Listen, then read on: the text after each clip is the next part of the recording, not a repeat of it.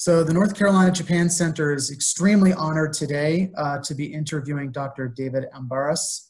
He is one of the members of our academic advisory committee and a longtime friend of the center.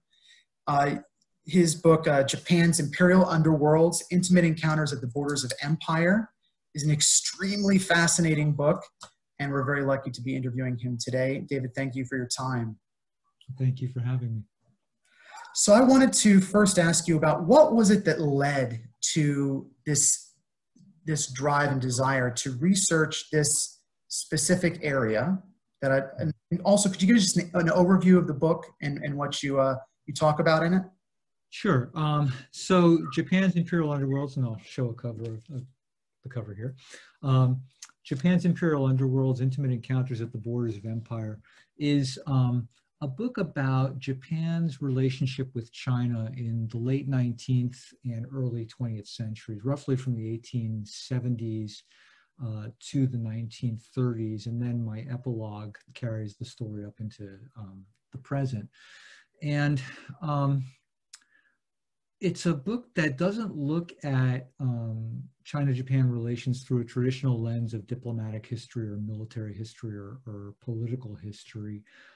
Or intellectual history, really, but it looks at how Japanese and Chinese people at the margins of their societies have interacted through migration, and how the movement of these marginal peoples and the kinds of lives that they forged were understood largely negatively by Japanese public opinion and by Japanese government officials, but also sensationalized in ways that serve the purposes of Japanese nationalism and imperialism. So it's a book about Japanese imperialism in its relationship with China.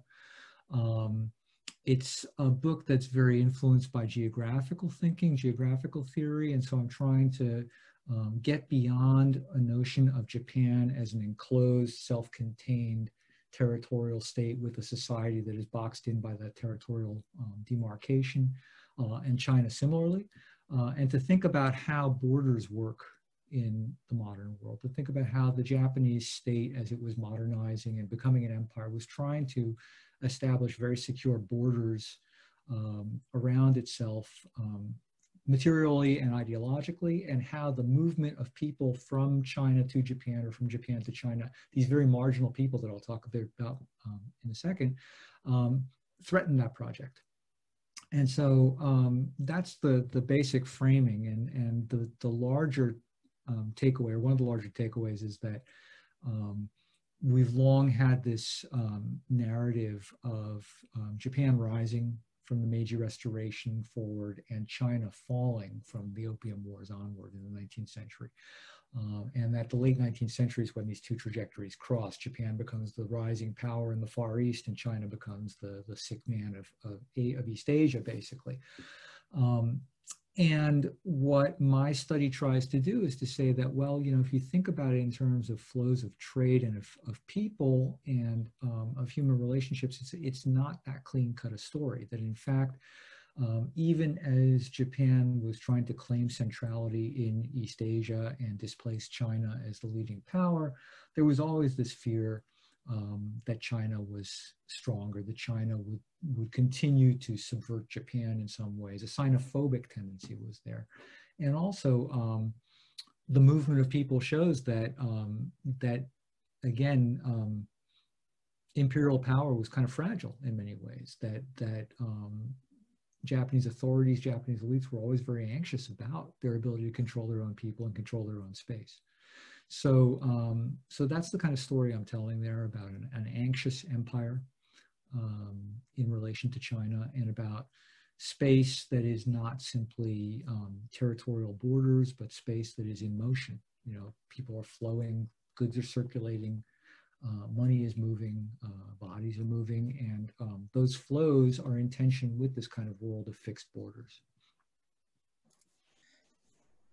And that was leading into the question about borders themselves. You know, I think that most people think about borders the way that we do politically, right? Mm-hmm. You know, and especially in contemporary terms, Japan is Japan, China is China.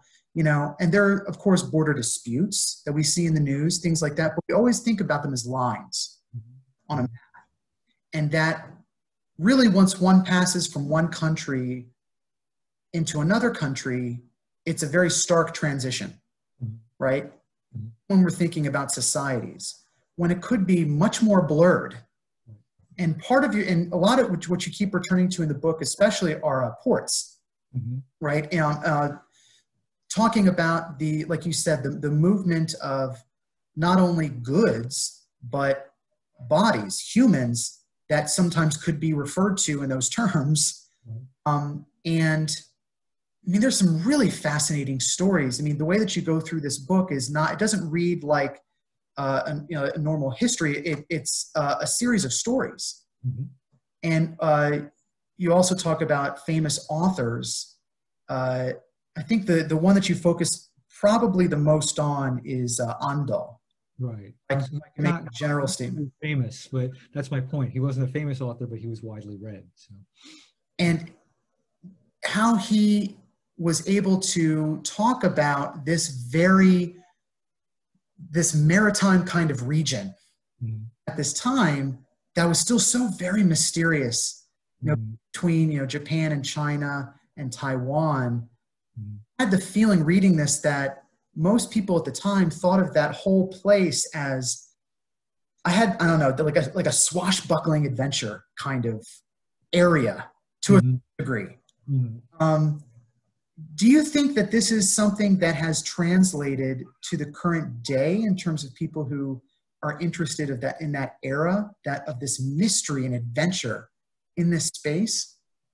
I mean, it's an interesting question. I think you're absolutely right that that space, the South China Sea, so from Taiwan to the South China coast to Vietnam, that whole area is constructed as a place of adventure, a place of danger, a place of thrills, right? A place of mystery. And that's what, it's not unique to the Japanese imagination of that area. You know, the Japanese were imagining Manchuria in China's northeast as another kind of place of adventure. They imagined the South Seas as another kind of place of adventure, just as Europeans imagine various parts of the world as exotic and dangerous and a place to pursue thrills and so forth, or to be threatened by. So this is something very common in human history, is these imaginative geographies of exotic and you know, risky places. What I'm trying to do is to show how, on the one hand, in part of the book, what I'm trying to do is to show how, on the one hand, there is this construction of this kind of imagined space, but how government officials and authors and readers could then think about that space as a place where the Japanese should be, right? That the Japanese had to make their way in this space, and that this was a place not just to have adventures, but to conquer, right? To establish a Japanese presence. And also then to think about, well, what if we can't conquer it? What are the obstacles to Japanese conquest there? And the big obstacle is the Chinese. Of course, there are Europeans as well. The Europeans, the French have colonized Vietnam. The Europeans and the Americans are in China. You know, the Philippines are there. The whole region is full of Euro-American imperial interests. But it's also a place that the Chinese historically have a very deep connection to, and there are Chinese immigrant communities, diasporic communities throughout the region, and Chinese merchant capital is very influential in the region, and Chinese labor migration is quite voluminous. And so Japanese who entered the South China Sea area, dreaming of Japan's success, you know, whether it be economic or geopolitical, had to confront this Chinese presence that they didn't know what to do about. And so some of the writers that I address, or the other people that I talk about, imagine it through gender relations. They imagine stories about either Japanese women who, and there is a history of Japanese women who emigrated to South China and then to the South China Sea area and beyond as sex workers. Who were, you know, often poor women who were, you know, migrating like global migrants did. They were migrating to improve their lives and to send money back home. But people, on the one hand, some people say, well, they're agents of our imperial expansion. They're like warriors. They're going out and they're bringing Japan to the periphery. But there are others who like this author Ando Sakan, who I write about, who were concerned that Japanese women were, their bodies were being subjugated by foreign men, by Europeans, but particularly by Chinese men. And in the thinking of the time, this actually meant physical pollution of the blood, pollution of the body, and this corruption of Japaneseness by these foreign elements. Or they wrote about Japanese men who struck out to do business, merchants and traders and peddlers and so forth throughout the region, and who wound up becoming somewhat, Sinified. They became partly Chinese through their marriage with Chinese women or their absorption into Chinese space. And so one of the themes that I'm looking at is how, as people move and these lines between Japan and non-Japan get blurred in various ways, some people take that and spin it into these fantasy stories that, are at one level, they're very, they're titillating, they're about sex, they're about romance, they're about these kinds of things. And at another level, they're freaky because they're about people becoming hybrids. They're about people losing their identity, such as identity is imagined. They're about mixed blood children, as they were called at the time. And where do these children belong? Do they belong anywhere? What happens if we become a mixed blood people? These kinds of fears are on the mind of a good number of Japanese at the time. So again, there's this exotic, thrill-seeking, imagination that is also an imagination of fear, right? What happens to Japan in this world that's shaped by China? Now, you mentioned ports. That's the other thing I want to talk about, is that, well, part of my story, part of my history, and history is stories, is about these kinds of representations of adventure and mystery and danger. Part of it is actually about human encounters. It's about Chinese merchants who come to Japan in the mid to late 19th century after the treaty ports are opened in the late 1850s. And they come to Nagasaki, they come to Yokohama, they come to Kobe, and they establish relationships with local Japanese. And Japan, being a very poor country at the time, has a surplus of children that can't be fed, and these children become commoditized. There's a market in children. Now, this was a market in children inside Japan already. Children in Japan were bought and sold all the time. Lots of them were bought and sold all the time under the guise of adoption or otherwise. But now you have a Chinese market in bodies that encounters this Japanese market in bodies, and it means that children are being moved from Japanese space into Chinese space. And that process becomes a diplomatic crisis for Japan, or a diplomatic issue for Japan. It becomes a political issue for Japan. It becomes a social issue. It becomes a media issue. So that's one of those stories that I'm talking about. How does the Japanese state get its Chinese counterparts to recognize Japanese law about adoption, about the movement of people across borders, at a time when this Japanese law is just being formed? It's being formed in response to these things, right? And so Japanese space is actually being formed in response to these kinds of market movements. So that's one thing I talk about. The other thing I talk about is these Chinese peddlers who come to Japan and wind up cohabiting with, either legally marrying or just living with Japanese women and forming families with them. And then bringing their Japanese wives back to China, particularly to Fujian province, and to the coast of Fujian province, a place called Fuqing. And the stories that then get told about this are that, these are Japanese men coming to prey on vulnerable Japanese women, abducting them and luring them off to China and enslaving them. And that becomes a narrative as well of, these devious Chinese and the Japanese government that has to go and rescue these women in the name of national honor. But when they send in Japanese police agents and others to try and find these women, many of the women, and I found these archives, these reports in the Foreign Ministry archives, many of the women are dumbfounded that these men have come after them. They say, well, I married this guy, I chose to come to China with him. I remember that part of the book, that it was like were they police, or they were some kind of government agents, and they went. Yeah. Checked that one woman. They're stationed, they're police officers who are attached to the consulate in Fujian. Yeah. The Japanese Foreign Ministry, this is an interesting fact that a guy named Eric Esselstrom wrote about a few years ago, that I think 2/3 of the Japanese Foreign Ministry's employees were police officers. And they were stationed at all the consulates and diplomatic outposts all over, Japan's world, particularly in East Asia. But so, the government in Japan begins to hear these rumors that Japanese women are being bought and sold by Chinese. They contact the consulate in Fuzhou. The consulate sends out these police agents to go and investigate. They take these trips, often under hazardous conditions, into these very remote villages. Sometimes they're allowed in, sometimes they're not. But when they can locate women and interview, they say, tell us about your situation. Do you want to leave? We're glad to help you leave. And many of the women are saying, well, no, I really don't. Now, they say, I have a family here. I've lived here. This is fine. We're not rich, but it's fine. But these are the kinds of documents that are very hard to work with. These are the kinds of stories that are very hard to parse out, because on the one hand, it's very believable that women would say, no, I don't want to leave. On the other hand, who was in the room with them when they said it, right? Whose eyes were they concerned with? It's also possible that a woman could at one moment be very happy in her relationship. She doesn't have to be migrating to China for this. In any relationship, one can be very happy at one moment, and another moment say, oh my God, what did I get myself into? I need to get out of here. And then a day later be like, no, it's okay. I can stay with this, right? Lives are very turbulent and unstable things. And so the documents that I have sort of give a sense of this. They give a sense of women sort of changing situations over time.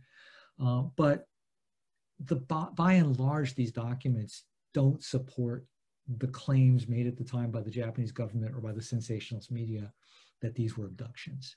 These were international marriages. It was marriage migration.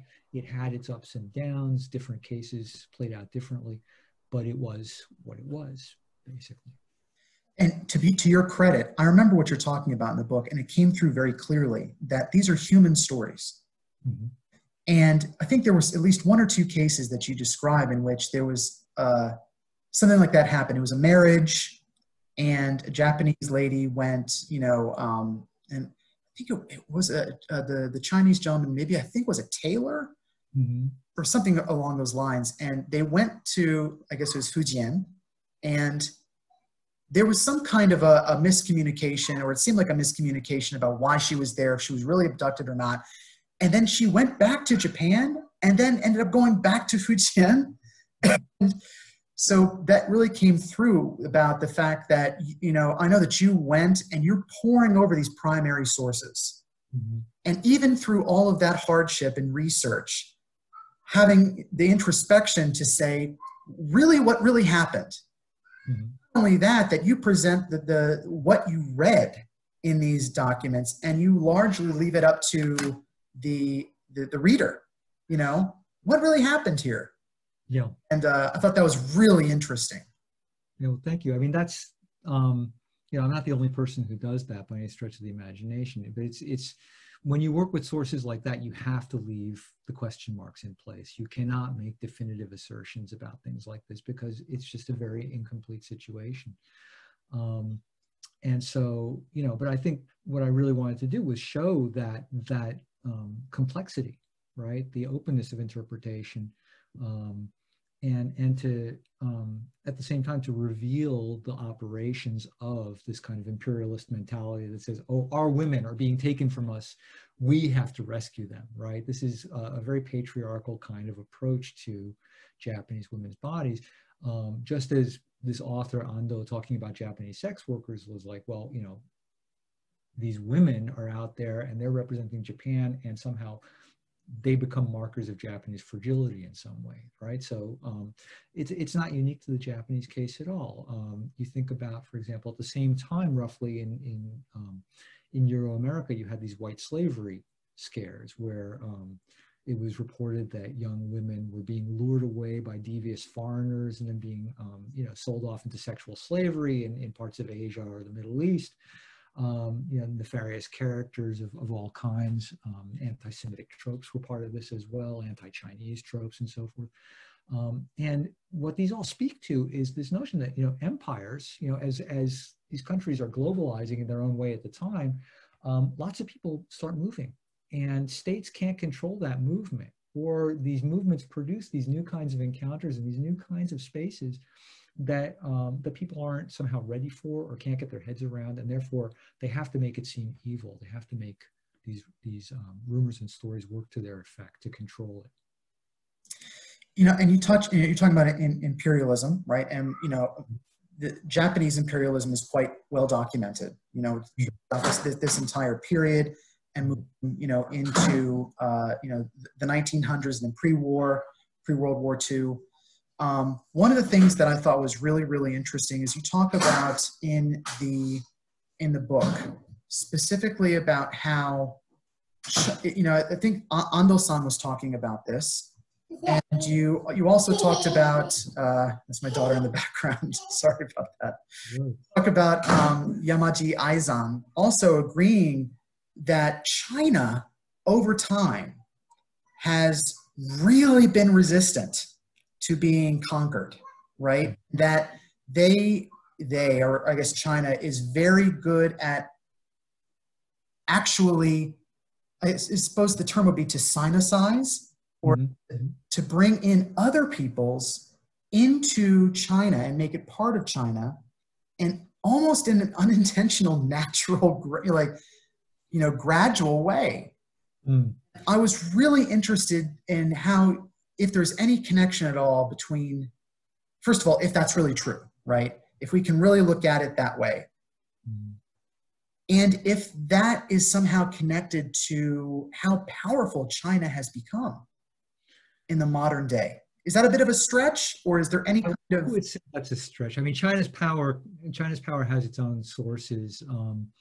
You know, the China that people like Yamaji Aizan were talking about, the historical China, is not the same as the China of the 20th century. So we have to be very careful when making these broad generalizations. Sure. But in terms of kind of a mythology of China, I mean, this is what I'm trying to get at, more than, you know, what is China, which is an impossible question to answer. Just as what is Japan is an impossible question to answer. You know, rather the question is, how have images of China operated in Japan for various reasons? And what you're pointing to with those examples is an image of China as a place where foreign conquerors always wind up losing in the end, right? That the Mongols came in, and ultimately, this is the line that these authors are taking, right, in the late 19th and early 20th centuries.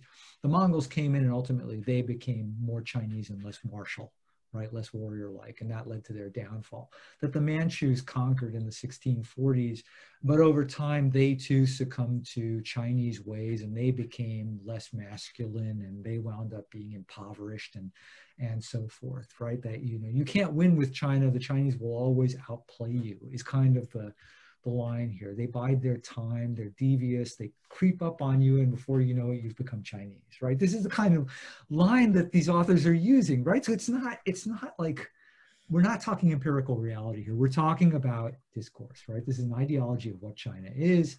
And so then Ando, looking at Chinese migration to Southeast Asia and South China Sea, looking at the experience of Japan in the mid to late 19th century, when Chinese capital was coming in, and actually in some industries Chinese capital was quite dominant, like the match industry and places like that. Looking at this and saying, oh my gosh, you know, the Chinese are going to overtake us. How can we deal with this?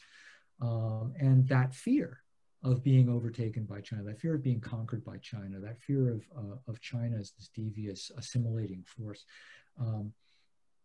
Sort of after 1945, it gets put in abeyance because Japan's relations with China, you know, are dialed down after 45, right? So first of all, after 49, Japan's relations with China are minimized. Japan has more relations with Taiwan until 1971, 72. And then the China that Japan re-encounters in the 70s is a China that's coming out of the Cultural Revolution, that is looking to Japan for economic assistance, for technological assistance. Japan can be the big brother again to China. This is what the Japanese imperialist dream was previously, being the big brother to China, helping it to modernize. But then in more recent years, as China's migration circuits have expanded, more and more Chinese are coming to Japan. And as China's power has grown, and China geopolitically has been challenging Japan over territory, the islands in the East China Sea and so forth, the fear of China has come back. And this notion that the Chinese are at it again, the Chinese are out to take over Japan, has come back in a very big way. And ironically, you know, in my epilogue, I talk about this because some of the people who migrated to China with their Chinese husbands in the 1920s and 30s, for example, some of them come back. And in the 1990s, one woman comes back. She had lost her husband, who had been beaten to death during the Cultural Revolution, accused of being a Chinese spy. She left her children in China. She came back, and then in the 2010, around 2010, two of her daughters come back in their 70s, and they take DNA tests to prove that they're Japanese, and they're allowed back in, and then, or they're allowed in for the first time as, you know, coming home, but then they bring over 48 of their relatives. And these 48 relatives come, and most of them then apply for public assistance in Osaka. And all of a sudden, the right wing is saying, "Oh my gosh, you see, they're not really Japanese. They're just Chinese coming to take advantage of us because we have all this wealth and we're gullible and naive," and letting them do it. And so this discourse about, you know, China as a place that is devious, China as a place that's predatory, that comes back, and it's, you know, you get it over accounts of the Chinese underworld penetrating Japan as well, in the 1990s and 2000s as well. So these kinds of stories come back. You know, they're a little different in nuance from some of the stories I look at in the pre-war period, but there's a common thread running through them. And it is about, you know, how does Japan fit into this regional or global space where China is so powerful and where China is predatory. No, and that's very enlightening, because I remember in my time in Japan, I mean, and this was fairly recent, there was a bit of an undertone to, you know, rich Chinese people coming into Ginza, for example, in Tokyo, and hear little grumblings here and there just from people in general saying, "I can't go and get lunch during my lunch break because there are these huge tour groups from mainland China coming in." And I guess from an American background, well, yeah, there's tourists, like, it's, yeah. And, you know, but I understand what you're saying, that it might be this kind of like a cyclical thing that, in terms of relations, that this dynamic between Japan and China is kind of on this rotating thing that, you know, and I don't know where it's going to go, but, you know, the stories you talk about in this book are, I mean, and especially like you said in the South China Sea, in that area, are really fascinating. You know, this whole section of culture that I knew very little about, and I feel a little bit more learned that I've read this book about this. You know, so you talked a lot about, you know, the dynamics there, and, you know, talking about this romanticized view, this area of this space. There's this, and I don't want to ruin it. I want everyone to go out and buy this book, because this is a lot of fun. Just reading these stories is educational and fun. There was a lot of piracy going on in this region. Yeah. We had talked a little bit about this before I got to this section in the book, but and that was one of Ando's stories, I believe, was In the Embrace. Is there In the Embrace? The Pirate King, yeah. Or the Pirate King. And how much of that, and you talk about this a little bit, I mean, a lot of it is really romanticized. Oh, there are these amorous relationships happening between, you know, these different, you know, groups, and then there's betrayals. It really does read like a pulp thriller, right? That's a good way to put it. I mean, Ando is writing pulp, basically. It is. It's smacked of like, you know, like a Doc Savage or something like that, like this pulp. Well, Terry and the Pirates, you know, that kind of. Yeah, yeah, exactly. Yeah. Which is inspired by the same world, basically. Terry and the Pirates, you know, the dragon lady or whatever. I mean, this is the world that we're talking about. There was a Norwegian-American journalist, I think, named Aleko Lilias, who wrote a book called I Sailed with Chinese Pirates that was very, you know, a bestseller. You can still find copies of it around. And I think for the Dragon Lady and Terry and the Pirates, if I'm not mistaken. But so piracy, and thanks for bringing that up. It's a big part of the book, actually, in that Ando Sakan, this author who is, you know, he's a colonial drifter. Just to let the viewers know who this guy is. He's not somebody that people talk about today. He's not high literature. He's not famous. He is a guy who strikes out from Japan in the early 20th century. He's born in 1893, strikes out in the early 20th century, goes to Saghalin Island, which was a Japanese colony at the time, becomes a fisher there for a while, then goes down to Taiwan, becomes a fisher there, then he works in forestry for a while, and then he becomes a newspaper reporter in Taiwan for a Japanese language newspaper. He's a police spy for a little bit, and then his newspaper sends him over to the South China Sea to investigate conditions there, and he's just marked by this experience around 1920, 21, writes a book about it, and then all the other stuff he writes is basically recycling this into various fantasies and opinion pieces.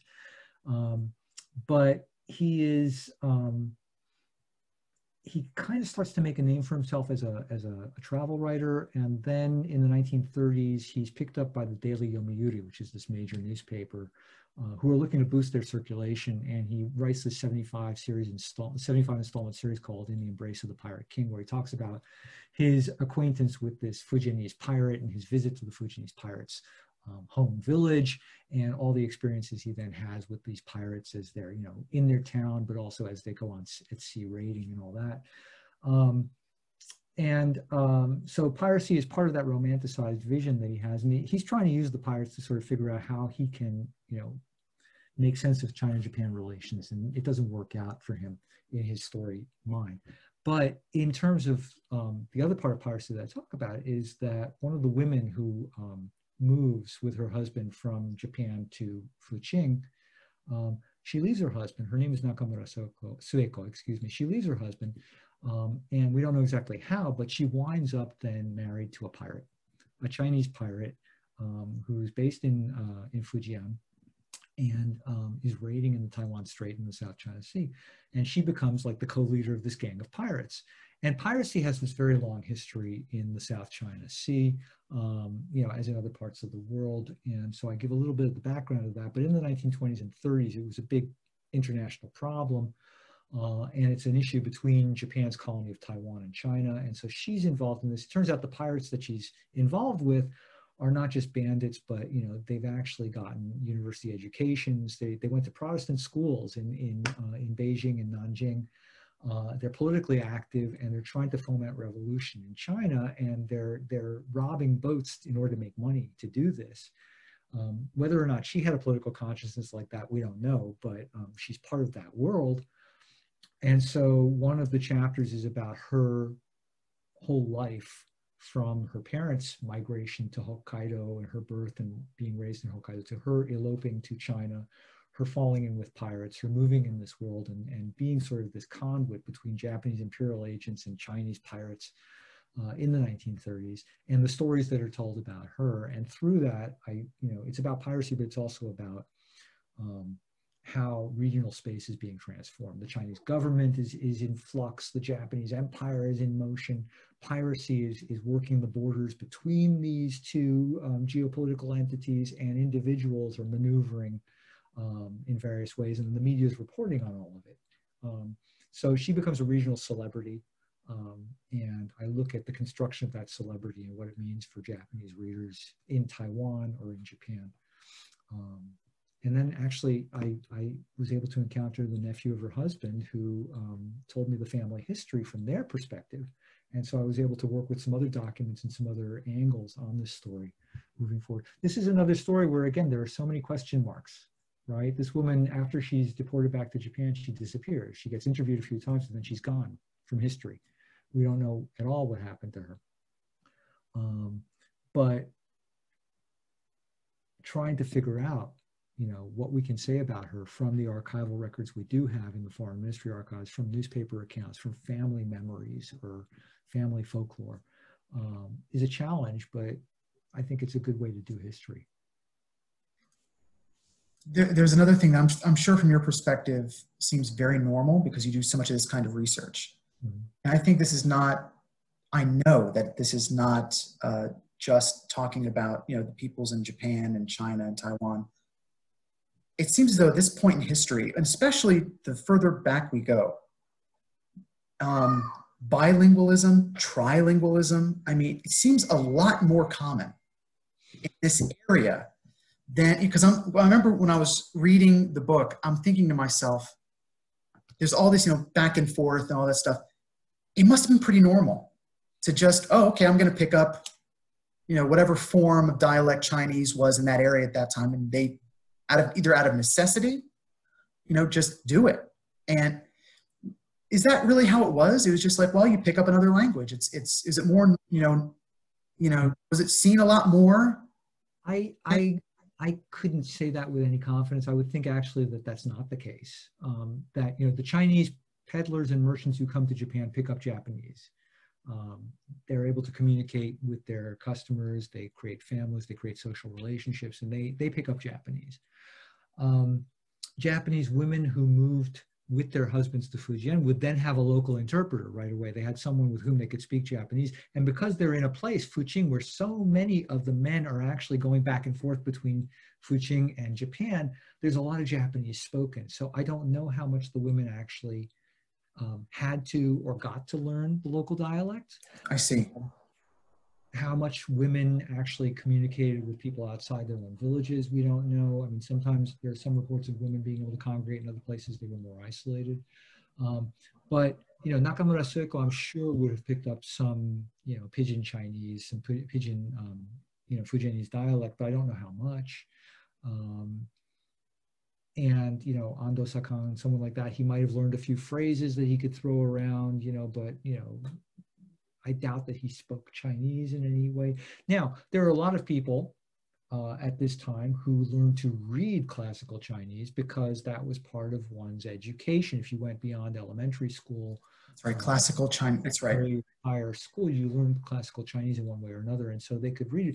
And when we think about this thing called the Sinosphere, this Chinese-centered space, traditionally that's how it's been considered. It's been considered as a place where Chinese culture, Chinese written language, Chinese customs, Chinese thought has circulated and been influential in the formation of different societies, right? And so I think that, people like Ando may have had some exposure to that. People he knew and other writers certainly were, they grew up with that, and then either they continued to use that, or they moved towards, a view of contemporary China as somehow of having fallen away from those classical standards, being a more degenerate place that Japan needed to take under its wing. This was a common trope at the time as well. To what extent they spoke actual vernacular Chinese, I doubt many spoke much. So I don't think spoken language acquisition was actually from the Japanese side, was actually that widespread. I might be wrong, but that's my hunch about this. Well, just in any case, it's very interesting. When I was reading about these interactions, I was like, I was trying to imagine in my mind, what was this like? Mm-hmm. Who was speaking and what were they speaking? But it may have just been a very different dynamic where it was, doing the best you could. Right. And yeah.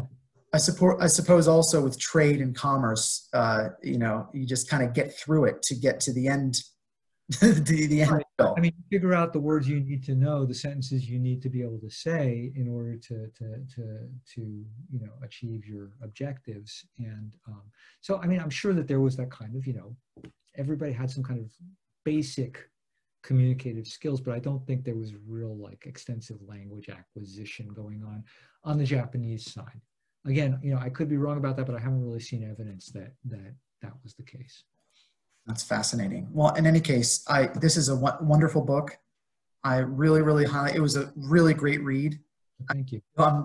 Again, I feel much more learned, and but it's enjoyable. It's enjoyable to read about all of these stories, and the way you construct it is fantastic. So, once again, Japan's Imperial Underworlds: Intimate Encounters at the Borders of Empire. And where is this book? I believe I got it on Amazon. Mm-hmm. But where else can people for your book? Available wherever books are sold. That's right. You can get it through the big chains, Amazon, Barnes and Noble. You can order it from Cambridge University Press directly.